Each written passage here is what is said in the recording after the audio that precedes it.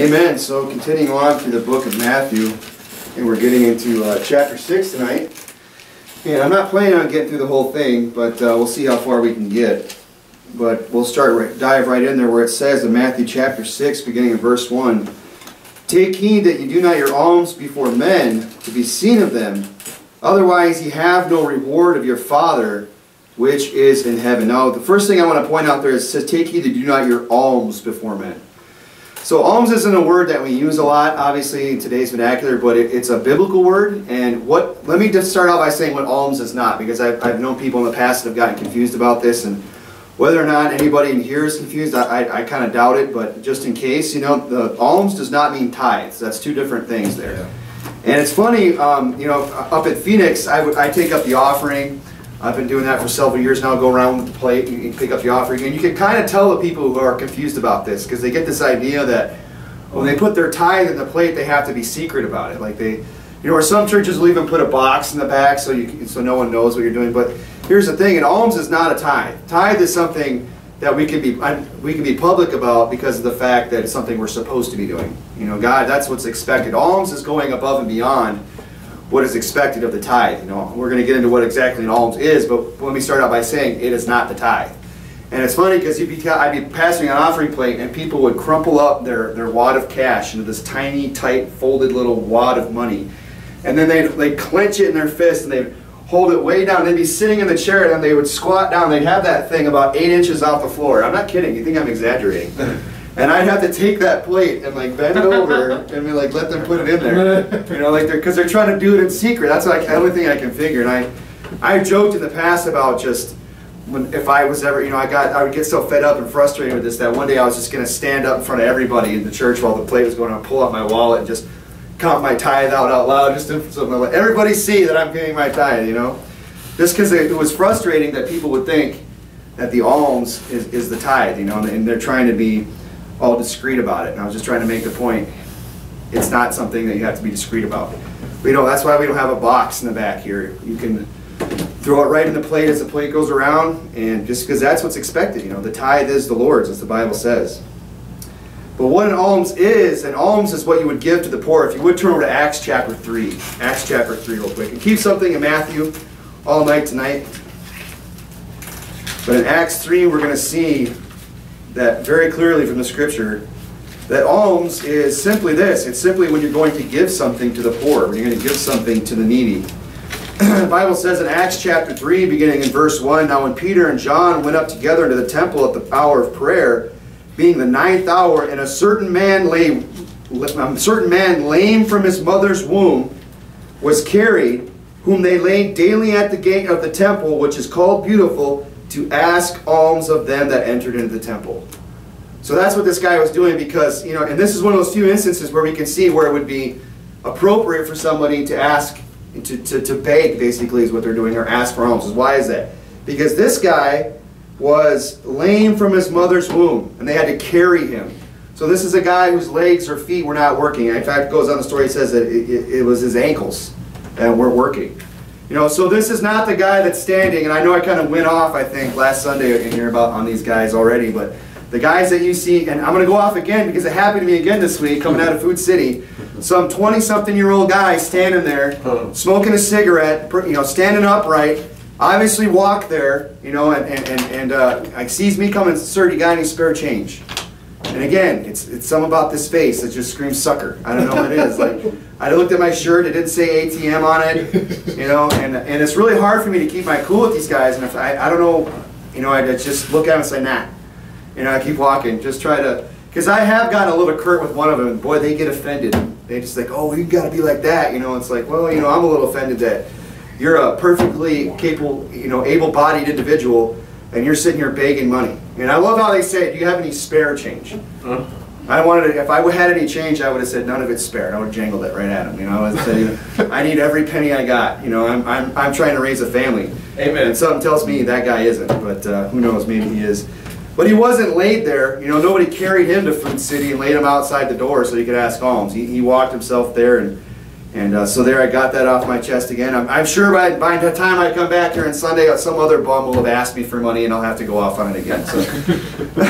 But we see here from Acts that You know, if you that alms is simply giving to the poor. And you know, I kind of get after these guys and things like that. And I never want us to get a hardened heart towards giving to the poor, because that is something we should do. That is something we should, if we see somebody in need, that's somebody who really is kind of down and out, and really does need a helping hand, to be willing to do that. The Bible says, "He that hath pity upon the poor lendeth unto the Lord, and that which he giveth shall," I don't know how it goes, "shall be repaid to him again." You know, if we lend unto the Lord when we give to the poor, you know, God keeps track of that. God will make sure that that comes back around on us. And it might be in an instance when we're down in our luck. So there might be a hard time that we go through in our life. There might be a season, an unexpected bill or illness or something pops up where we need help. You know, that could happen. It could be that that's when God's going to repay us, when we can ask for alms for people that we know. So, you know, it's important that we keep that in mind, and of course that we don't just give to every bum that asks us, but to understand that, you know, there is a time and a place to give to the poor. Now it says here in verse 2 of Matthew 6, it says, verse 2, "Therefore when thou doest thine alms, do not sound a trumpet before thee as the hypocrites do in the streets and in the synagogues and the streets, that they may have glory of men. For I say unto you that they have their reward." Now when you read that, you think, surely there's nobody that does that. I mean, it says there that sound a trumpet before thee. I mean, literally, can you imagine that? Can you imagine, like, the guy at Food Studio asked me if I have any spare change, and I'm like, just a second. And I pull out my trumpet, and I face the parking lot and just, "I'm giving my spare change to this guy." And, you know, you would say that's ridiculous, but that's what Jesus said these guys did. That they would sound a trumpet before them. They wanted everyone. And what was the purpose? That they might have glory in men, that everyone might say, "Oh, that guy's so generous. Look how he just gives to these people." And it was, you know, this is the celebrity, you know, the wealthy individual who makes a show of their giving. And it was funny because I got done writing the sermon. I hopped on Facebook for a second, and I kid you not, the second story on my newsfeed was Tyler Perry of Aerosmith. Yeah, we all know who that is, right? Was it Tyler Perry, or is that the other guy? I don't know. It was the lead singer of Aerosmith. I'm glad I can't remember. My brain's getting washed. Steven Tyler, thank you. Yeah, Tyler Perry. I think that's like the comedian or something. But Steven Tyler, yeah, he's the second guy on my newsfeed, and he's like making this big show. He's got this big story about how he's giving $500,000 to Janie's house. So he's got like this big house that he built for troubled girls or whatever, like abused people, abused young ladies. You know, and that's a terrible thing, and I'm sorry that kind of stuff goes on, and it's great that somebody wants to help out in that way. But I'm telling you what, that guy, Steven Tyler, right? He has his reward. You know, he had his 10 seconds of fame on my Facebook feed. That's it. That's all he's going to get. There's nothing else for him. Because why? Because he gave all that money, maybe even for a good cause, but he did it before men, and he did it to be seen of men, right? So we got to watch out for that. You know, this false humility that people have when it comes to giving. You think about like the so-and-so foundation. I love it when they give and to some foundation that they establish, and then they name it after themselves. Just so everybody knows, like the Rockefeller Foundation, right? Everybody knows for generations to come, well, it was Sir Rockefeller, or whatever his name was. Mr. Rockefeller, he's the one that started this foundation. They all do that, like to name the foundation after themselves. And even if it's a good thing, you know, you think there's even people who make a hobby out of this. They're professionals, they're philanthropists, right? You've heard of that, people who just make a habit or a hobby of giving large donations to causes that they deem worthy. And often, you know, they want to be known. They want to have their name on the plaque. They want to be at the blue ribbon, yellow ribbon, whatever ceremony where they cut it. They want to sink the golden shovel into the first, you know, earth when they break ground and all that stuff, and get their picture taken with the mayor and the city council and have it in the paper. Well, you know what? Maybe it's even for a good cause. Maybe it's going to do some good for the community. But the Bible says you have your reward. You know, you're not storing up anything for you in heaven. If we're going to give alms, if we're going to do something, we should do it in secret. We should do it so secretly, as it says here, when thou doest thine alms. You know, and it says when. You know, that's the thing. We preach against people giving in this manner. I don't want it to turn into you know, a sermon against giving. You know, there is a time and a place, as it says there. It says when thou givest thine alms, right? If you would turn over to Galatians chapter 6 and say, well, you know, when is it that we're supposed to give? You know, if we're supposed to give alms. He does say when, not if. You know, when you give your alms. Because the thing is, there is going to be times that we have where we can give alms. Maybe we've been blessed with a little extra income a certain month, or we're doing well in a business or financially, and we have excess, we have the ability to give. The Bible says here in Galatians chapter 6, verse 10, as we have therefore opportunity, let us do good unto all men, especially unto them who are the household of faith. You know, that's one of the great things about church. When you come to church on a regular basis and you get to know people, as you establish a network, you establish friendships, you establish, you know, real significant and meaningful relationships. Those are the kind of relationships that we should have in church. Churches that are relationships that actually count for something. Not just shallow kind of relationships like that you might expect to develop at work or some social club or something like that. But these are, because the fact is, if we're saved, you know, we've got all eternity together. We are members of a spiritual family. And we ought to, you know, spend time getting to know one another. And one of the reasons we do that is because of the fact that if we're down like a spiritual family, we can lift each other up. We can give and help one another out when opportunity arises within the local church. As it says there, as you have therefore opportunity, let us do good unto all men, especially of them who are the household of faith. So we should, you know, it's hard to know what other people's needs are if you don't get to know that person. I mean, how are we going to know if somebody's struggling if we don't show up to church and get to know people? It's going to be hard to know that about people, to have that opportunity to do good unto them that are the household of faith, to give those alms, to help somebody out that's down, that needs some help. But he says when you do that, is to not to let thy left hand know what thy right hand doeth. And now it says there in verse 4, if you would look at verse 4, the Bible says, chapter 6, verse 4, beginning in verse 3, but when thou doest thine alms, let not thy left hand know what thy right hand doeth. Why? Verse 4, that thine alms may be in secret. And thy Father, which seeth in secret, himself shall reward thee.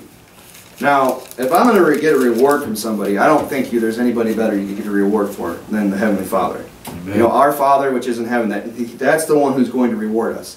Amen. So if we do it secretly, we're not going to receive perhaps our reward on this earth. You know, we're not going to be like Steven Tyler. You know, we're not going to be on Facebook and people seeing us give all this money. We're not going to give a speech in front of a crowd and talk about, you know, how we were just burdened to give all this money and so on and so forth.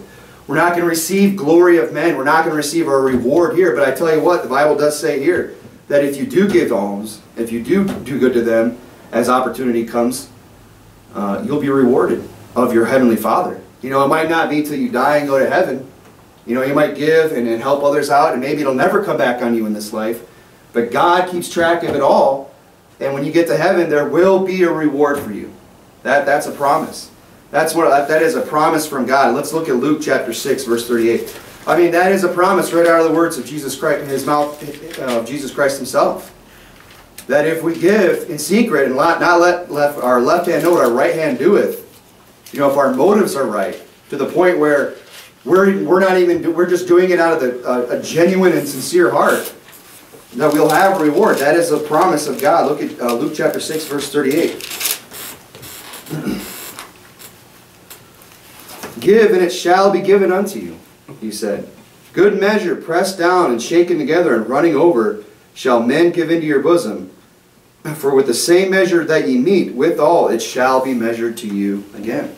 So these are promises from the Word of God, that if we are generous people, that if we're people that are willing to give, maybe not always of our money, maybe it might be of our time, our energy, it might be, you know, something very as simple as that we're going to receive again from others, that our Father is going to reward us. Now, of course, as all promises are, they all require faith, right? This is something that we can't just, you know, half-heartedly believe when we do this. You have to believe this by faith. The Bible says, without faith it is impossible to please him. For he that cometh to God must believe that he is a rewarder of them that diligently seek him. So that's the promise that we would be receive from God again, but that promise is something we have to believe by faith. Not only is it something that we have to believe by faith, but this promise that God will reward us for the things that we do, for the good works, for the alms, for the giving, for the generosity that we show towards others. But this is a promise that requires integrity. You know, this is kind of what he's getting at here. They have to come from a right motive in your heart, that you want to give for the right reasons. That's why it says, let not thy right hand know what thy left hand doeth. And, you know, I've seen people do that in my own life. People that have been good towards me. They did something for me. They, you know, bought me something that I needed or helped me out in a situation, and them coming to me and saying, hey, don't tell anybody else about what I did for you. You know, and there's been instances where they came to me and said, just make sure it's between me and you. And they said to me, I don't want my right hand to know what my left hand did. You know, because they want to do it for the right reasons, not so that I could go around and tell everybody, oh, he's so great, oh, so-and-so did this for me, and so-and-so did this for me. You know, we should do things for the right reasons. If we're going to be generous towards somebody, if we're going to help somebody out, we should do it because we love that person, because we want to help that person. Not so that we can hopefully, you know, they'll go around and tell everybody else what a great guy we are and how generous we are. And hopefully they don't do that, because then everybody might start coming to you, right? Think about that. Everybody might start hitting you up. Well, I heard you were real generous, you know? You know? So, can you dig a little deeper? And Mr. Deep Pockets over there, right? So, the summary of these first 4 verses really is this, that true generosity is something that comes from the heart. You know, it comes from a sincere desire. That charity would come out of a pure heart, as it says in 1 Timothy chapter 1. That the people, we would be sincere, that we do things for the right reasons, with the right motives. And really, as the chapter kind of goes on here, in verses 6 through 7, it kind of talks about this. It's kind of the same principle throughout that, and just applied in different ways. As it says there in verse 5, it says, and when thou prayest, thou shalt not be as the hypocrites are, for they love to pray standing in the synagogues and in the corners of the streets, that they may be seen of men. Verily I say unto you, they have their reward. You know, so this is the guy who is called to pray at, you know, some public assembly, or, you know, what, you know, they have some big national day of prayer, and they're getting up, and they're going to get up, and this is how they pray. You know, they pull it out, and they put their prayer down, and they pray with their eyes wide open, and it's almost as if they're reading their prayer. Because that's exactly what they're doing. You know, this is a prayer, again, that's not coming from the heart. It's not heartfelt. It's not sincere. What they're doing is they're getting up, instead of calling it prayer, they should call it what it is, which is a speech. They're getting up and basically delivering maybe a moving speech, maybe a touching speech, but it's not prayer. Because they're doing it, as it says there, that they may be seen of men. And they have their reward, you know. They have men say, oh, what a spiritual individual, what a moving, powerful speech that was. What a heartfelt prayer. You know, you touched me, man. That was great. You know, that's your reward if that's how you're going to pray before men. Now, of course, that's not referring to just public prayer all the time. Obviously, we pray in church. We call on folks to pray here in church. But, you know, I've never seen anyone wax eloquent, you know, and saying, hey, can you open us up in a word of prayer? You know, oh, our Father who art in heaven, hallowed. You know, just start, you know, waxing eloquent and carrying on and just going on. And I've never seen anybody do that, and I never expect to either. And really, when we pray in public, it should be short. It should be quick. I think the shorter the better. Lord, I mean, I've heard a guy pray this, Lord, bless the service. Amen. I said, amen. You know, that's what we want, right? I mean, we want God to bless the service. As long as that guy meant it, you know, he's not up there trying. At least you could say about that guy, you may say, well, that's not a very impressive prayer. Well, it shouldn't be. Yeah. That's not the point. Amen. We're asking him to ask God to bless the service for us. He's going to pray for all of us, not asking that, hey, brother, impress us with your prayer. That's not, you know, that's not what we're asking. We're asking him to bless the service. So if you were to pray something as simple as that, bless the service, amen. You know, that's a good prayer. I'll amen that.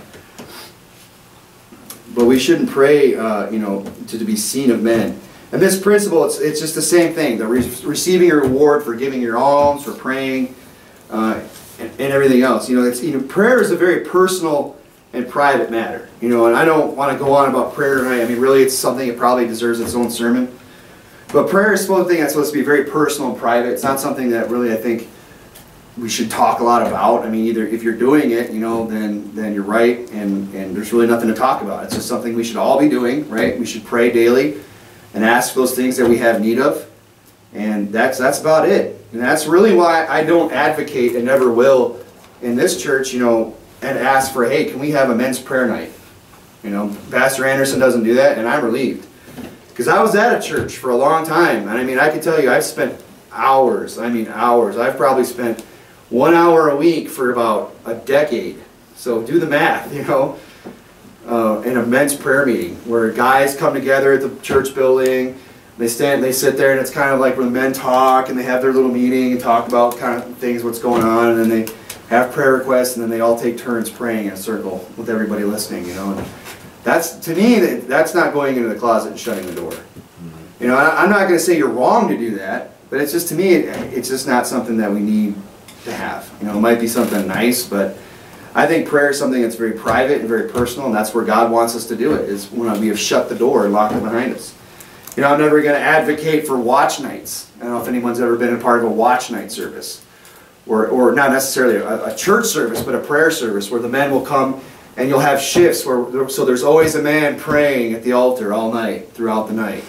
You know, so you would sleep somewhere in the building, and then when your hour of prayer was come, the other brother who was relieving his shift would come wake you up, and then you would go out into the sanctuary and you would pray at the altar, and then when you would pray for an hour, and see, some of you give me looks like that sounds weird. It is kind of weird, right? It's like I could do that at home. Why did I have to drive all the way here and pray? I mean, there's nothing special about the building. The building's just a building. You know, I can be heard of God as much as I can in my own bedroom with the door shut as I can in some building. Maybe even more so, I would say. So that's why I'll never advocate for that kind of thing, you know, or altar calls. I mean, is that private prayer? You know, come on down to the altar and pray in front of all these people. You know, stick your hinder parts up in the air and everybody else behind you. And hey, I was that guy. You know, I've been at plenty of altar calls, and I was hitting that altar every other service, you know. And a part of it probably, if I had to be honest with myself, is because, you know, I didn't want somebody to think there was something wrong with me. Yeah. Boy, I should be at the altar. You know, and if you don't go, if you turn one of those guys that goes to the altar on a regular basis and you start not going, oh boy, you know, the pastor, he's going to, what's going on, brother? You know, because a man is going to see you not doing that.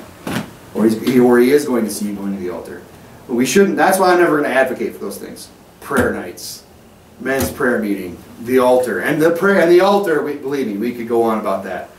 There's several reasons why we shouldn't have those in our churches, but we won't go on and on. But you can see the whole point here in these verses is that it's to not be seen of men. Everything that we do for God should be from a sincere heart, from a pure heart, with right motives, and that for the right reasons, that we would help others, and that our prayer would be that which is done in private. He goes on and talks here about prayer in verse 7. He says, but when you pray. So again, don't get the wrong idea about prayer. But just because he's saying don't do it before men, that doesn't mean don't do it at all. It is still something that's a big part of the Christian life that we should be doing. You know, a lot of times we go without in life, and we go with a lot of anxiousness and worry, and we go not receiving the blessings from God. And what does the Bible say? You have not because you ask not. You know, and when you ask amiss that you may consume it upon your lusts. So we should be praying, as it says here, when ye pray. And he goes on and tells us, use not vain repetitions as the heathen.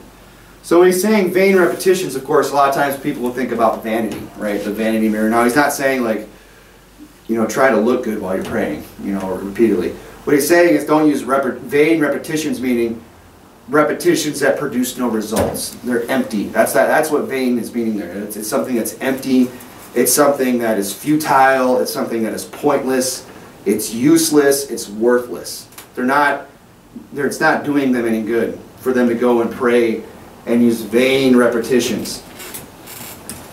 I mean, you think about, you know, of course, we could talk about, it's saying, you know, vain repetition. So, of course, this is probably referring to, like, repetitive, saying the same thing over and over again. Yeah. Or chanting, you know. Of course, we all know who that's probably referring to, right? The Catholic Church. Yeah. You know, you go and you do your penance and they say, I was never in the Catholic Church, so it's like, you know, however many Hail Marys you get and how many Our Fathers, you know, and that's it. So now you just need to go repeat these prayers, these words, just let them roll off your tongue 12 times each, and you're absolved of these sins somehow. So he's specifically speaking against that here. You know, and it's amazing how many things the Catholic Church gets wrong in light of Scripture. And this is just glaring. You know, don't use vain repetitions. Don't sit there and chant and say the same thing over and over and over and over again, is what he's saying here. You know, no Hail Marys, no Our Fathers. You know, we could pick on the Buddhists with their Om, Om, Om, just sitting there saying Om, you know, over and over again. That's heathen, he says there. He says that's something that a heathen would do. Be not therefore like unto them, for your Father knoweth what things ye have need of. So no, don't be repetitive in your prayer life. Be genuine, be real. Now he says don't be, you know, not to use vain repetitions. That doesn't mean, you know, it is okay to pray for the same thing over and over again. You know, don't feel like I already prayed for this once. I don't need to pray for that again. I don't want to, you know, I don't want to get in vain repetitions. That's not what he's talking about. You know, there's things that we should be insistent about in prayer. Maybe there's something that we have to bring up repeatedly before God. Names of people that we have to mention before the throne of God repeatedly. That we're just trying to get God's attention. We're not just reciting something. But you can repeat things. You can repeat requests. You can certainly do that. Turn over to Luke chapter 18. I mean, that's a principle that's taught in Scripture that we should use not in precatory prayer, but you know, we should plead for those things that are, you know, maybe more of a serious nature, things that we have more of a burden for, things that we really, really want to see God come through with. We have to implore God. You know, it's called importune prayer, importunity.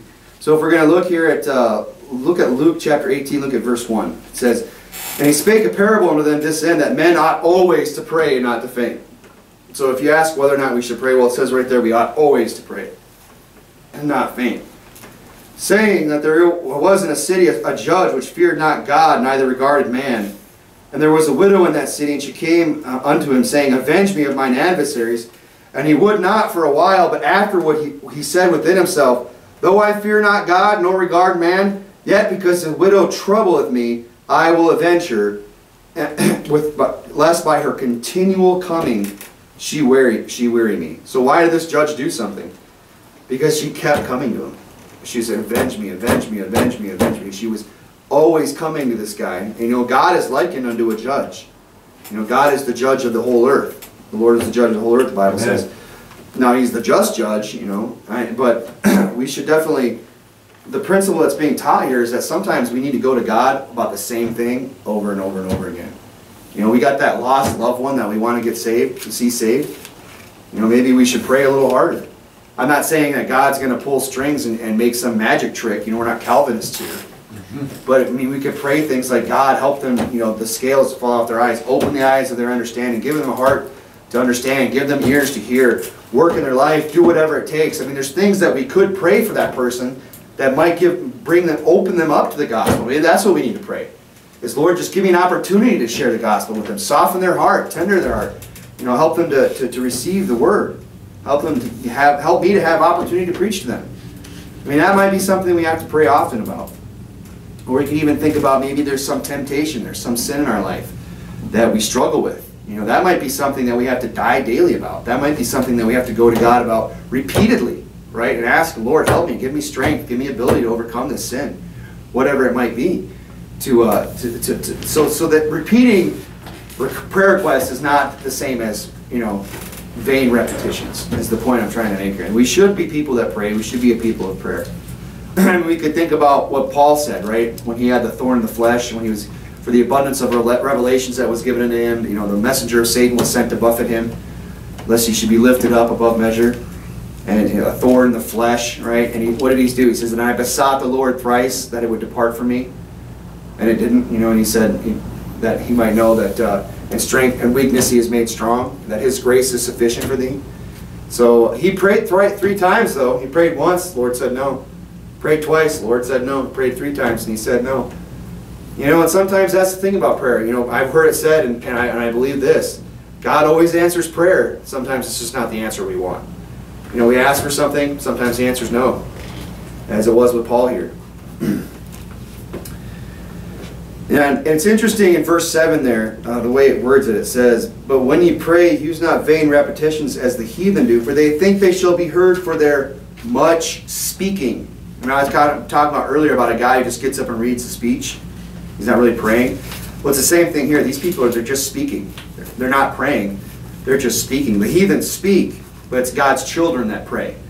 Because prayer is simply this. It's just to ask. You know, people kind of have this super mystical. And go ahead and turn over to Genesis chapter 32 real quick. Genesis chapter 32.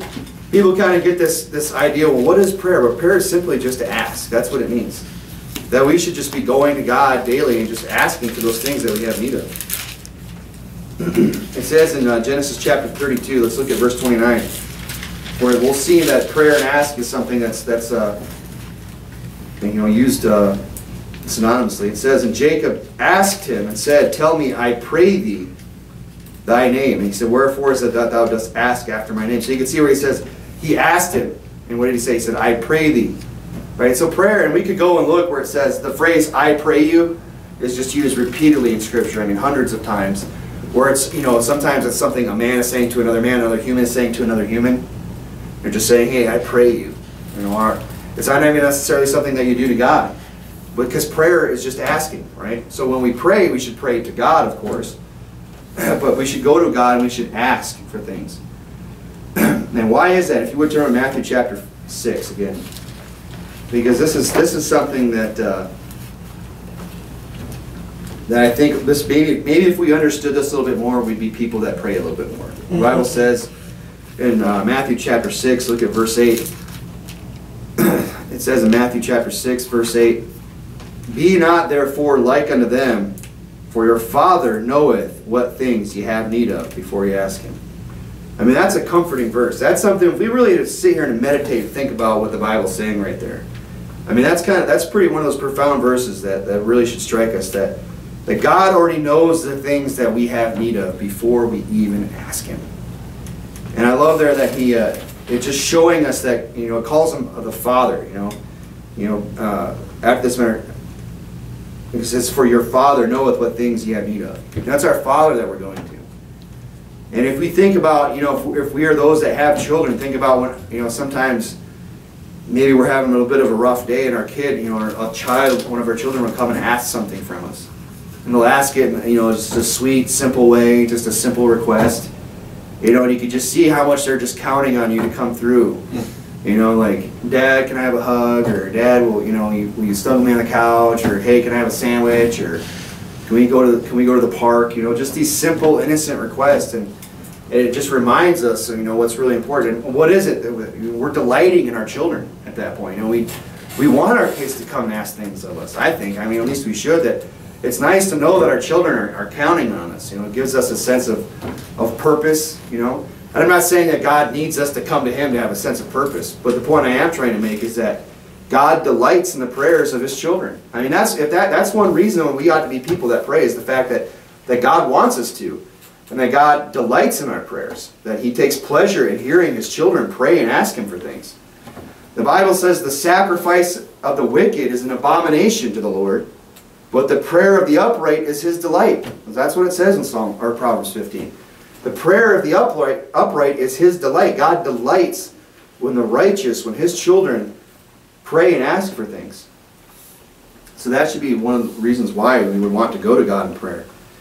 Look at verse 9. It says, after this manner, therefore pray ye. And of course, he goes in here and tells us, and this is again where the Catholics get it wrong. This is what they refer to, I believe, in the Catholic Church as our Father's Prayer. Is anybody in here a former Catholic? Nobody? I'm pretty sure this is one of the prayers that they have to go and chant. Our Father which art in heaven, hallowed be thy name, thy kingdom come, thy will be done.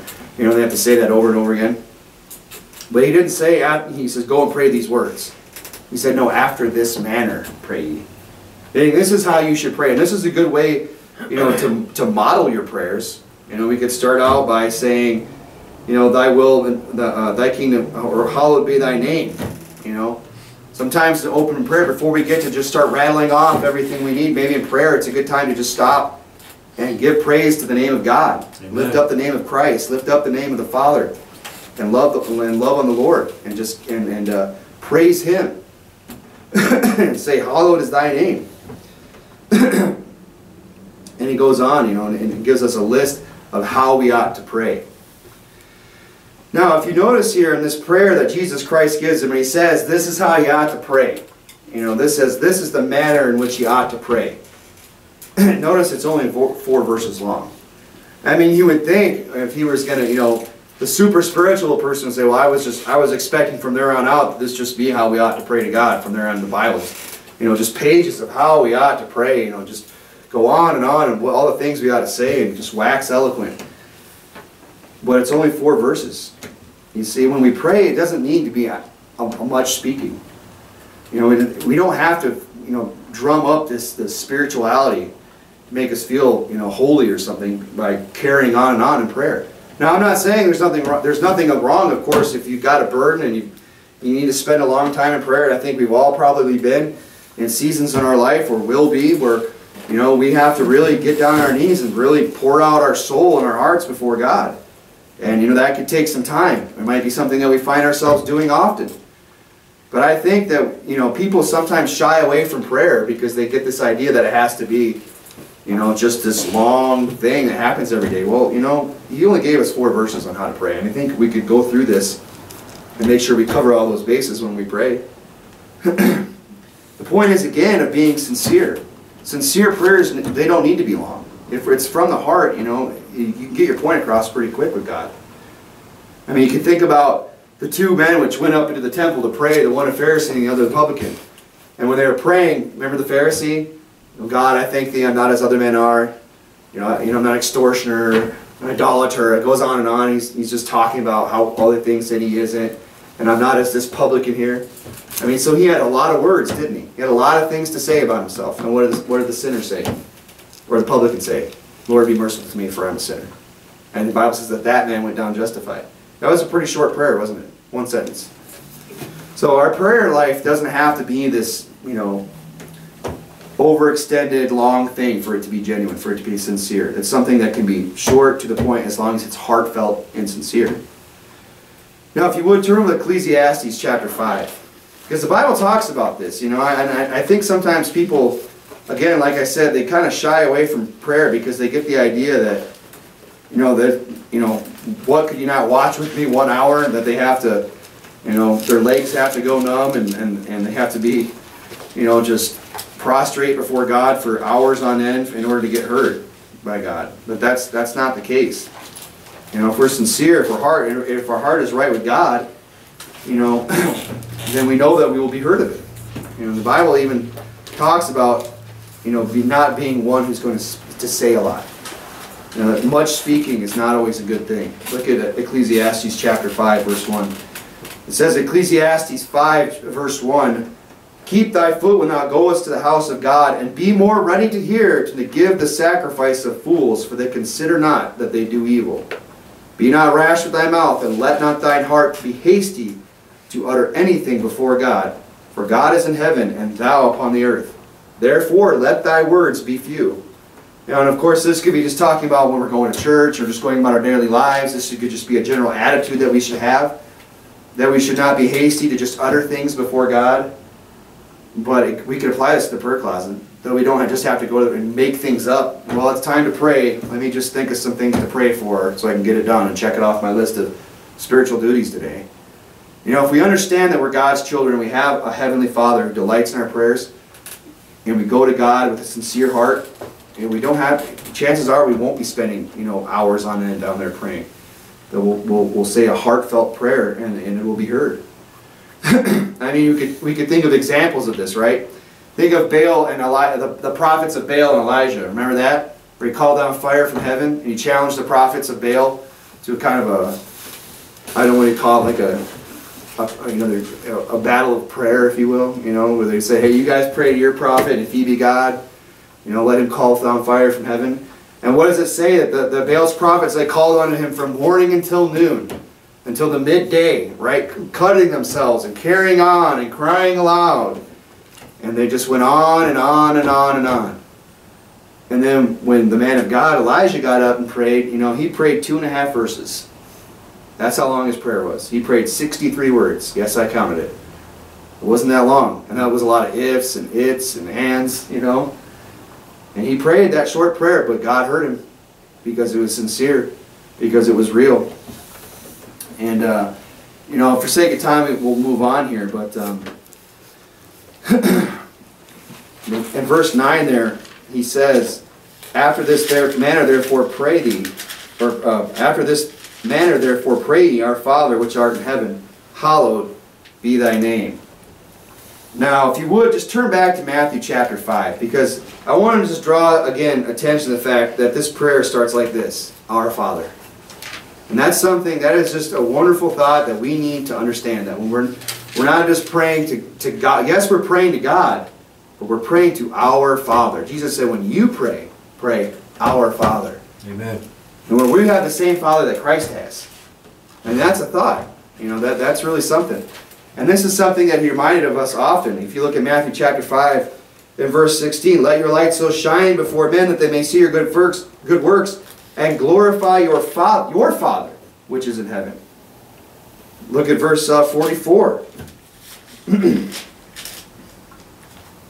But I say unto you, love your enemies, and bless them that curse you, do good to them that hate you, and pray for them that despitefully use you and persecute you, that ye may be the children of your Father, which is in heaven. And He says again in verse 48, be ye therefore perfect, even as your Father, which is in heaven, is perfect. So, you know, when we pray and we're starting out, we have to understand we're coming to our Father. And that really ought to be something that endears us. And if you would, let's go over to 1 John chapter 3. 1 John chapter 3.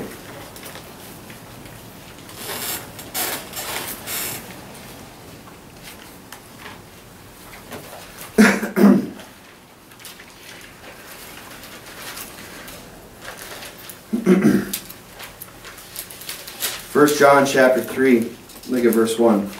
Behold, what manner of love the Father hath bestowed upon us, that we should be called the sons of God. Therefore the world knoweth us not, because it knew Him not. I mean, the Bible is showing us here that, you know, He's saying, behold, what manner of love the Father hath bestowed upon us, that we should be called the sons of God. That God is our Father in heaven. I mean, that's really something. I mean, there's a lot of people out there who wonder who God is. They're going through life, they're not sure who God is. They wonder if there even is a God. You know, but if we're saved and we have the Holy Spirit and we have this book, we can pick it up and we can read and understand that God is our Father. You know, you meet that atheist, you meet that agnostic, you meet that guy who's wondering, well, who is God? Well, I'll tell you who He is. He's my Father. That should be something that compels us to pray. The fact that we have a Father in heaven. The Bible says in Psalm 27, when my father and mother forsake me, then the Lord will take me up. I mean, you know, our parents might not forsake us in the sense of, you know, doing us dirty in life, but one day they're going to die. You know, they're going to outlive us in all likelihood. And there's going to come a point in our life where we are without father and without mother on this earth. But will God forsake us? Will God leave us? No, we'll always have a Father. We'll always have somebody to go to help us. Amen. So we should pray to God as a child would come and ask something of his Father. I think that's why He starts out. He doesn't say, therefore when you pray, say, you know, Lord God, Master of heaven and earth, you know, Creator of all things. No, He said, our Father. Because we need to understand that we're praying to God, we're praying as a child would come and ask something as of a father. Amen. Turn over to Romans 8. Go to one last place in the Scripture, Romans chapter 8.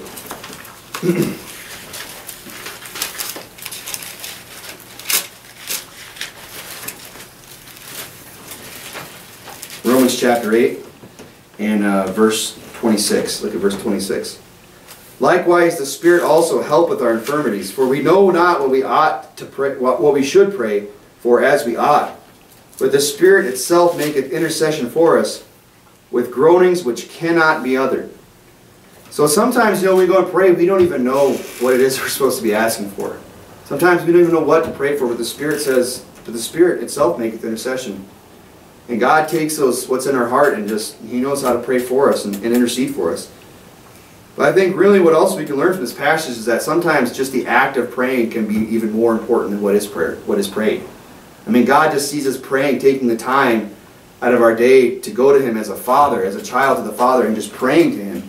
And He says, you know what, more important than what it is, whatever you are asking or don't know what to ask, I'm just glad that you're acknowledging my presence. I'm just glad that my child is acknowledging me as their father. And acknowledging that I hear them. And acknowledging that I'm there for them. You know, sometimes just the act of praying is more important than even what's being said. Just the fact that we're going to our Father. You know, really it reminds us of who we are. I mean, but it goes both ways. God's saying, hey, I'm pleased that you're you're taking the time to acknowledge me in prayer, but at the same time it reminds us of who we are. And if you're, I should have had you stay there in Romans chapter 8, but if you, I can read to you. If you're still there, Romans 8, look at verse 14. For as many as are led by the Spirit of God, they are the sons of God. It goes on and says, for you have not received the spirit of bondage again to fear, but you have received the spirit of adoption, whereby we cry, Abba, Father. The Spirit itself beareth witness with our spirit that we are the children of God. And if children, then heirs, heirs of God, and joint heirs with Christ. That's powerful scripture. If so be that we suffer with him, that we may also be glorified in him. Glorified together. The Bible's saying there that we're led of the Spirit in prayer, and that's going to, the Spirit bears witness with our spirits that we are the children of God. And if we're the children, then we're heirs. And joint heirs with Christ, heirs of God.